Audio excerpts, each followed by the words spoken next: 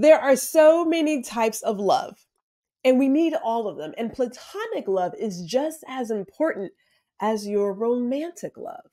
So today, I want to talk about the importance of having friends.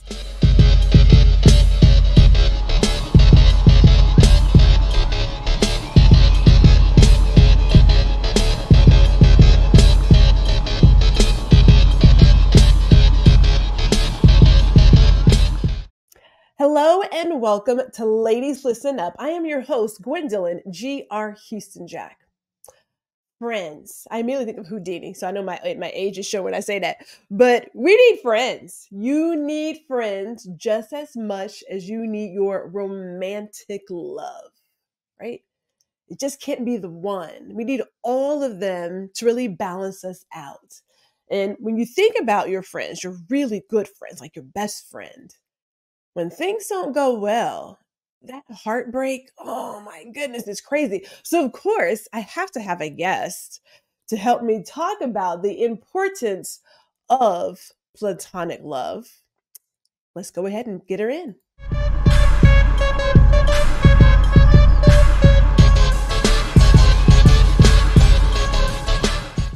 Welcome, Josie Pickens. Welcome. How are you, ma'am?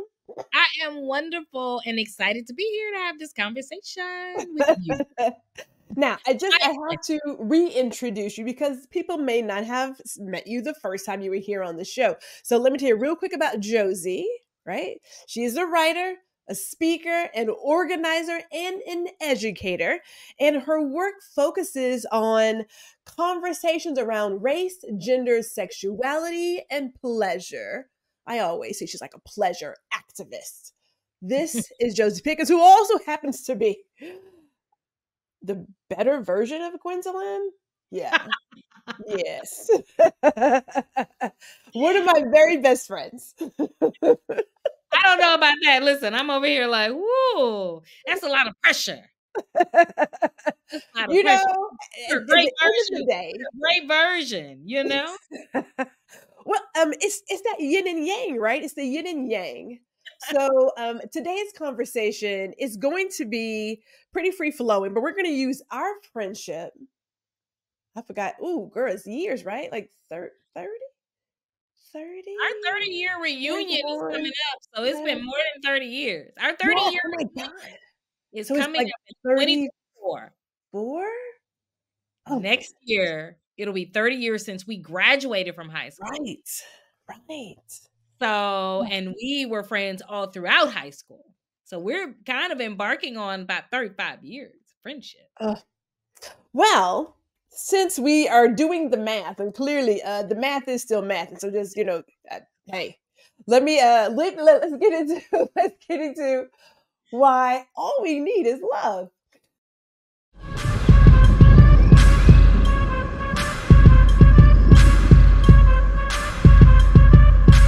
All right, Joe. So since you are the pleasure activist, yeah, right, I'm going to let you just give us a brief explanation or definition of platonic love and why is it important to our emotional health? First of all, I guess I should begin by saying that we should be working towards experiencing all kinds of love and recognizing those relationships is valuable, right? So whether we're talking about familial love, platonic love, romantic love, all of these loves should kind of usher us into this kind of communal love, which Bell Hooks says is like the ultimate love that we should be trying to experience. Every love that we experience should be feeding into this kind of collective community love that we have and that we share. When I think about platonic love, I am thinking about, our friendships. This is the kinds of relationships that a lot of times are our longest lasting relationships, right? Mm-hmm. I mean, I am a 3-year cycle girl in romantic relationships. After about 3 years, I'm like, oh, moving on from that. 3 years is the top. Sadly, I'm working on that. I'm going through a great therapeutic process around that, unpacking that. But anyway, as I said, you and I have been friends for almost 35 years now. So Yeah. Actually, my longest lasting relationships are my platonic and familial relationships, right? Yeah. And the relationships that I have in community. So that is something that we should think about when we're thinking about platonic love. And we should be thinking about how to value platonic love Mhm. in the same ways that society teaches us to value romantic love. I remember when I started thinking about and writing about platonic relationships and relationships with our girlfriends, Mhm. I was amazed at how little information was available. Like there really Mm. aren't any books. Mm-mm. There aren't any public conversations around like, well, how do you repair friendships? Like, oh, when things fall apart in our platonic relationships, how do we repair that? There are millions of books literally on how to repair our romantic relationships. Tons. Yeah. And those books are geared towards women because it's women who are responsible for maintaining the health, quote unquote, of our romantic relationships, right? But like there are no conversations happening around, well, how do we keep the fire going in Yeah. our platonic relationships? Yeah. We also are taught that we put those platonic relationships on the back burner when we do end up in romantic relationships, I was right? gonna say that. There's Yeah. an expectation that you just ditch your friends. Yes. Yeah, When I was, you is it now, obviously, we're speaking from a woman's perspective, right? But right. you do see it often, and there's movies about it, there's TV shows about it, where the Yes. moment a woman gets her mate, she Uh-huh. just dumps everything. Everything is centered on that person and that person alone, and Mhm. it becomes her identity, and she Mhm. completely loses who she is. And I Right. hate to say it like that, but that's the narrative that's currently out there. But even in society, they make it sound as if you don't have a partner and all you Mhm. have is your friends, you're Mhm. lacking. And that's a You lie. like yeah. Yeah. Mhm. You're a cat Those lady. are lies.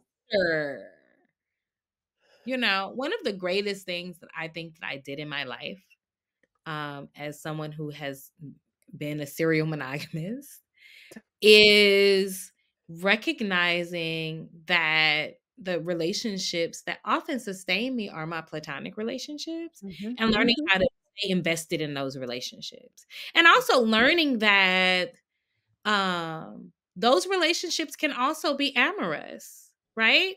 So, you know, I am a Black woman who is um sexually fluid, I guess I would say. Um and so I date all kinds of people. Mhm. What I found though is that a lot of people think that my platonic friends, whether male, female, or somewhere in between, like, are you dating such and such? Oh, are you dating this person? Are you dating this woman? Are you dating this man? And at first, it used to be so strange to me. Now I just say yes. Ask if we're dating, G. I'm going to say yes. So please tell the mister, apologize on my behalf that I'm starting having an Well, affair with you. But if I think if I it could is. if I could put an example like that, because my work husband Ron, Mhm. he's clearly a gay man, in my opinion. I mean, I don't think there's any way to mistake it, right? But he's always said, "Well, this is my work wife. This is my work wife." And then he went to, "My wife is coming in from Texas to come visit," when I left New York, right? And someone said, "Wait, Ron's married? How did he?" You know, because we will be arm in arm, we'll hold hands, like we look Right. like a couple, It's but it's like no, amorous. It may not be necessarily quote unquote romantic, but right? I show up in relationship with my friends in an amorous way. I'm Yes, lovey dovey. I'm sweet and syrupy. yeah. Like, I love my friends. I look at them like my eyes get all heart eye emojied when I see them. I celebrate them. I call Mhm. them my love. Mhm. I tell them that I love them. And so for a lot Mhm. of people, they imagine that that can only exist in romantic Yes, relationships. So when yeah, they see me have those kinds of relationships with people, they just automatically assume, oh, it's romantic. yeah, And it's like, no, yeah. like Yes, I've had listen, I've had to have, you know, not necessarily some conversations with partners of my friends, but Mhm. like that, "Hey, I'm harmless. I love your person," but in a platonic way, even though it may look like something else, you know? Well, society has a hard time being an adult when it Right, comes to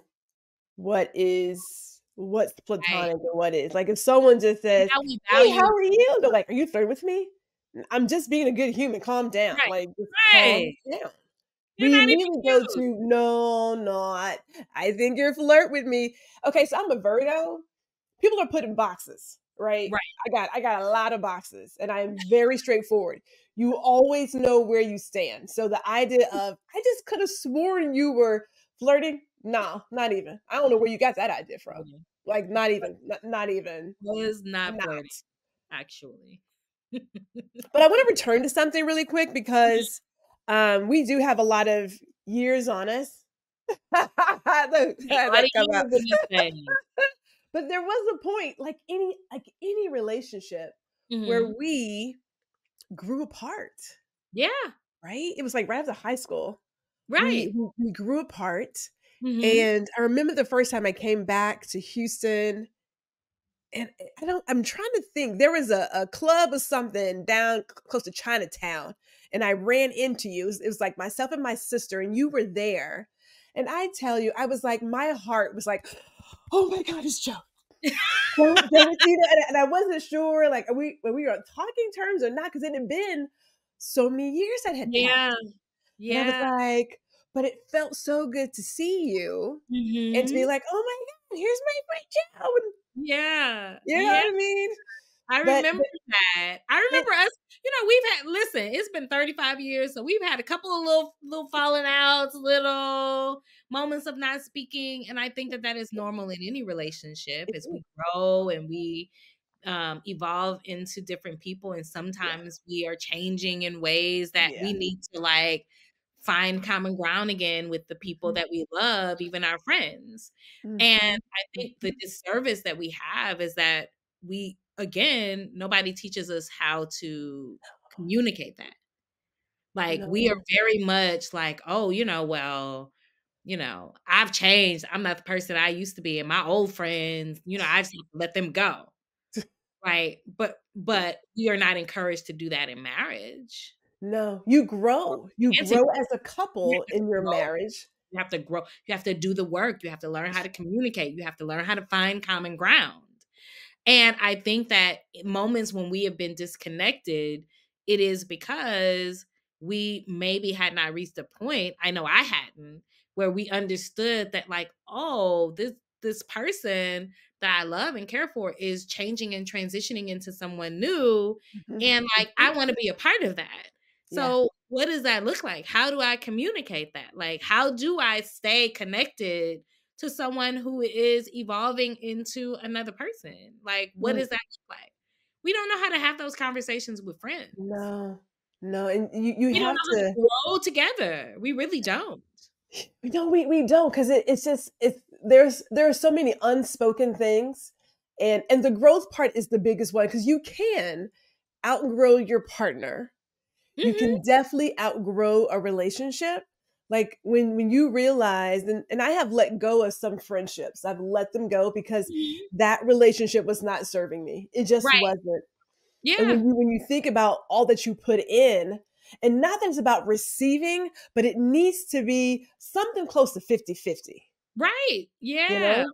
Reciprocal relationships. That's Yeah. the thing. It's not Yeah. about evolving or See changing. see, that's It is that about fancy word I was looking for, but I just didn't have it. yeah, it's about like intentionality. Like, yes, I'm changing, I'm evolving. This person is changing and evolving, but my intention is to Mhm. stay connected and on a road Mm, somewhere mm, together with this person, mm, like mm. an alignment. Sometimes that doesn't work out. I have Yeah. friendships that I've had to cut loose because I didn't feel like they were reciprocal Mhm. friendships, where Yeah. I felt like I was receiving as much as I was giving. So yes, that has happened, but one of the things that I think has saved us over the years is that like we want to be in relationship with each other. Yeah. And there is an We're kinda intention. You're ability to kind of happen. cool, kind of intelligent. And I almost said something. I forget what I am.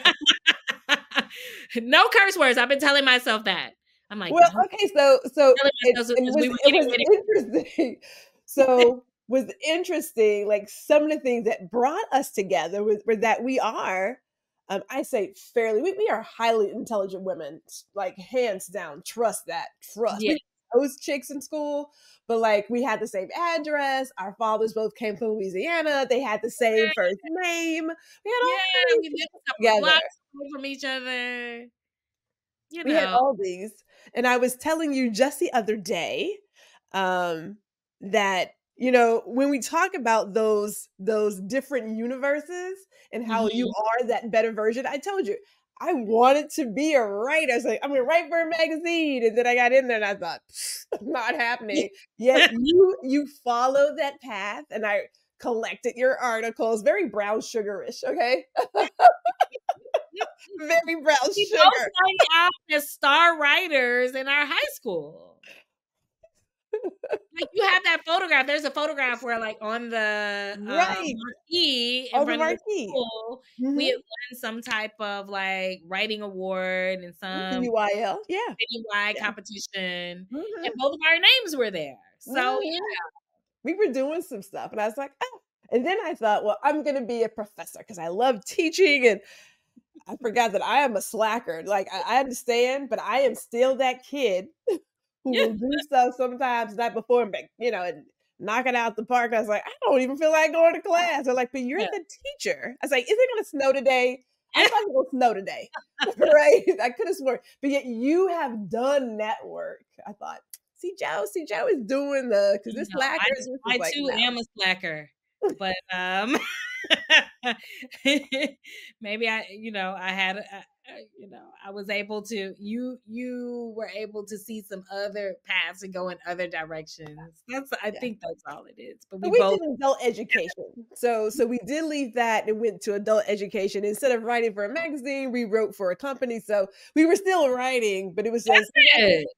so but yeah, but it was still in there. But I stop and think about the maintenance of it and the growth. And we have had our hard conversations. But Yeah. I always talk about like communication should be caring and compassionate and Mhm. consistent and gracious. Like Yeah. it should have all these things. There is a way to be honest with your loved ones, your family, your friends, Yeah, and still be gracious about it. that's You don't it. have to like try Treat to them like hurt you people. love them. Right. Right.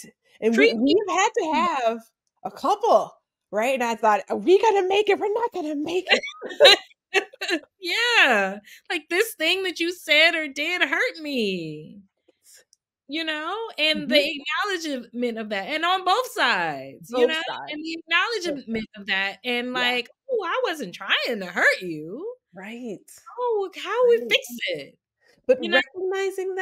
recognizing it, and most importantly, wanting to do the work to fix it, to That's it. repair it, to be a better partner in this relationship, because it is a Yeah, partnership, like you said, partnership. reciprocal. It's a partnership. That's Mhm. it. That's it. We have to learn how to communicate and Mhm. communicate effectively, and as you said, communicate with love. Yeah. And there are no it's like when people are like, "Oh, hard truths," like, you have to confront people with hard truths. I'm like, the truth doesn't have to be hard. No, The no. truth can be soft and gentle. Mhm, Like, mhm. and I'm somebody with a mouth. Like, I can deliver a hard truth. Well, Like, for the people that I love, why would I do that? yeah, I like don't why? need to tough love people Mm-mm. that I love. Yeah. No, the world is tough. I By want itself. be gentle with the people that I love, Yeah. and learning how to communicate in those ways, and ways that mean I value this relationship Mhm, and I want this relationship to continue. And there are ways to have hard conversations, there are ways to set mhm. boundaries, there are ways to do all of that in a way that is fruitful Yeah. and moves us closer to relationship. You know, it's like when you're in couples therapy and the therapist is like, do you want to be right or do you want to be in love? You know, you bring that same attitude into your platonic Yeah. relationship. There literally is nothing that we are taught about romantic relationships and how to maintain them that we Mhm. should not be applying to our platonic relationships. Yeah. Well, that's a great segue because my husband, I learned later that he talked to you before he even like posed the question to me, and I thought, wait, what? Where did this happen? But as you mentioned, in so many stories that we see in society, when Yeah. you get your romantic partner, you just shut out Yeah. everything about your friends and that part of you, and it's still a part of you, but there is a way that your romantic partner can be part of that friendship and Yeah. include them in special moments as he did. I was like, wait, you guys talked about this? It's so When did this go down? let me tell you, nobody was rooting for this couple like I was, and this is something that also is something that we have to like maneuver through. I can remember Mhm, when you became engaged and when you were getting married, I was coming out of an engagement and breaking up from a relationship, and that could have been a very difficult time mhm. of me supporting my friend Yeah. because there, and this is something that happens in platonic relationships, right? Like Mhm, you see mhm. your friend moving forward and doing some of the things that you've wanted to do in your life, Yeah. and receiving the kind of love and care that you want to receive, and there can be moments of Mhm. like jealousy. Yeah. um Luckily I was just, if you know Gwendolyn at all, she's a hard nut to crack. So seeing her in love and so bubbly and Oh my so god. seeing this like light and shine on her, there's no way that I could say that I love her and not fully support and Mm, encourage that in any mm. way possible. And so like, but that's something that happens, and I've Yeah. known people who have had relationships break up because their friends couldn't be happy for Yeah. them. Yeah. That dry hating, that Yeah. frenemies shit stuff. Yeah. And we see but here's the deal.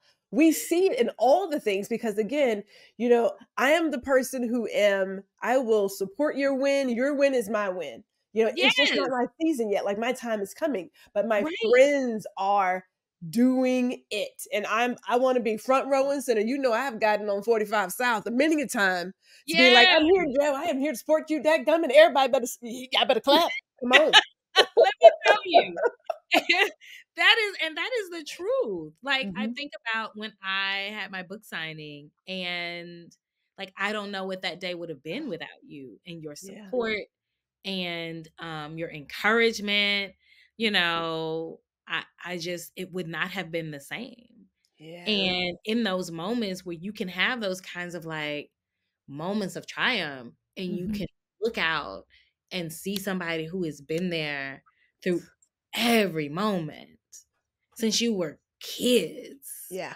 Like it really is a beautiful thing, and it is, something that I want us to be old ladies, Mhm. still doing this Mhm. same thing. Yeah. I would not have it any other way. Ugh. Oh, okay. So let us transition because I don't want to make sure we share some things with people about how they can maintain it all. We can have Mhm. it all.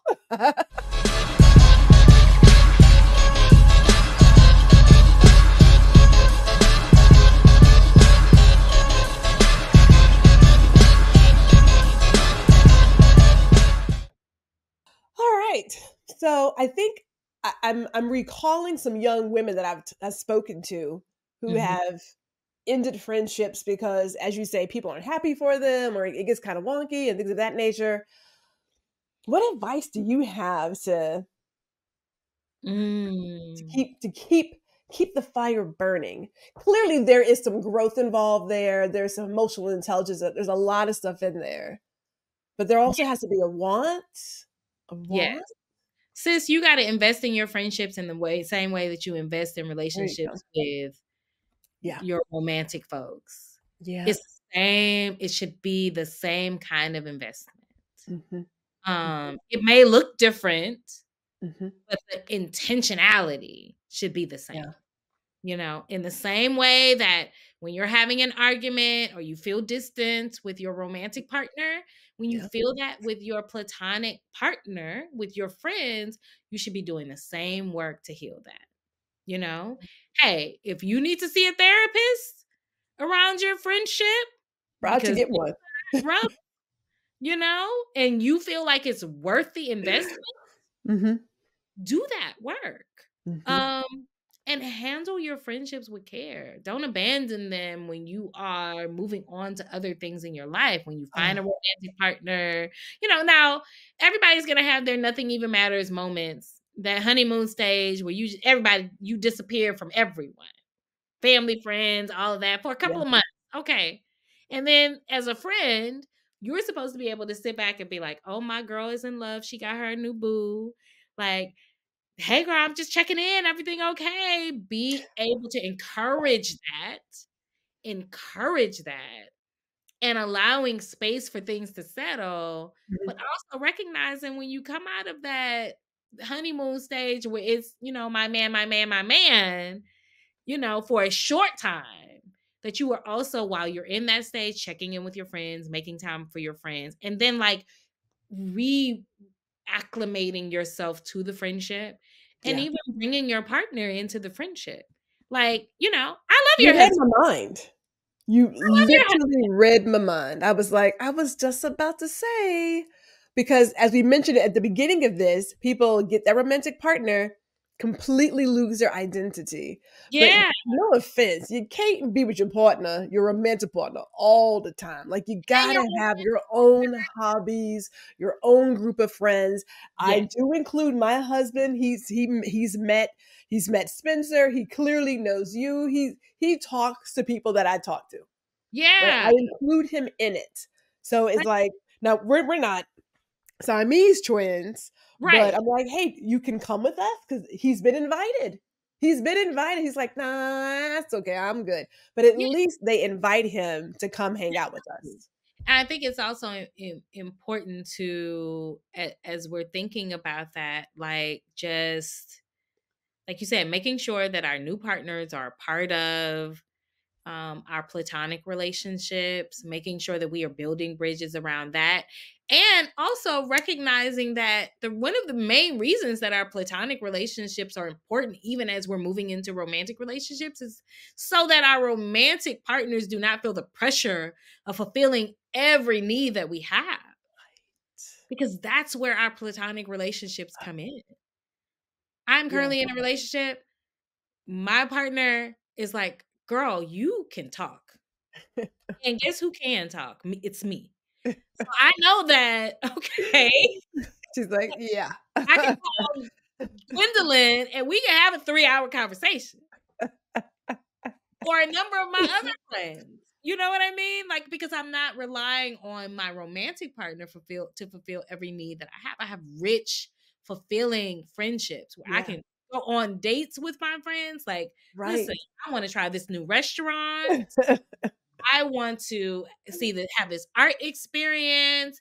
I want to go to see this symphony. It might be something that my partner might not be Mhm, into. I mhm. want to go to this party. Like, and so knowing that I have my platonic relationships to fulfill some of that, it takes the strain off of my romantic relationship. And it also allows me space to continue to like build my platonic relationships, because we Ugh, need both. And that's why that conversation around communal love is so important. Like, because ugh. we have all of these different types of love, we don't experience this loneliness. And self-love is in there too. It is in there. It is. Yeah. And here's the, Spend time you know with what self. I'm thinking to Right? myself, clearly we'll have to do something outside of this to continue this conversation because We got just like to. that, like it just kind of Our time just flies by. It But always Joe, really does. quickly, how can people find you? Oh, so you can find me on I'm mostly on Instagram, surprisingly.